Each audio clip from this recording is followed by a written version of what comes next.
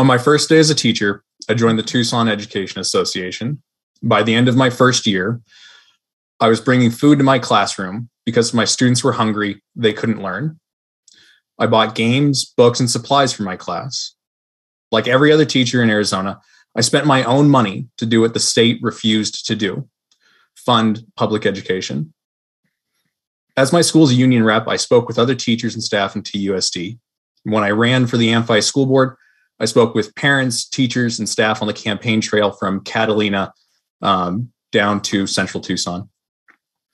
I met front office workers with more than a decade of experience, making 60 cents more than minimum wage. I talked to a parent of a child with special needs who tried 4 schools before they found a school that could support their son. While I saw inequality and inequity grow.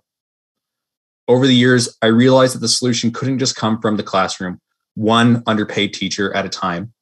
It must come from the state legislature. One teacher cannot ensure that all workers earn a livable wage. One teacher cannot ensure that all families will have access to affordable housing.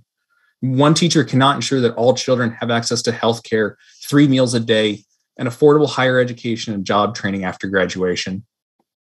Public education isn't the only issue that must be addressed by our state. Climate change is an existential threat. We are facing the most significant water crisis in our state's history.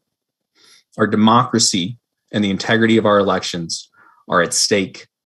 And Roe and the right to legal abortion care are at risk. I've been a PC in LD9 for 5 years. I've served on the board in LD9. And recently, I served as the first vice chair of the Pima County Democratic Party.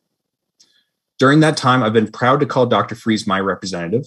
He's been an indispensable advocate for our community and public schools, for environmental protections, for healthcare and affordable housing. We need a Democrat who will continue Dr. Freese's exceptional work and can stand up for our values in the House of Representatives next session and who can win next November. I've run a competitive race in the past. I've raised tens of thousands of dollars for myself and other Democratic candidates.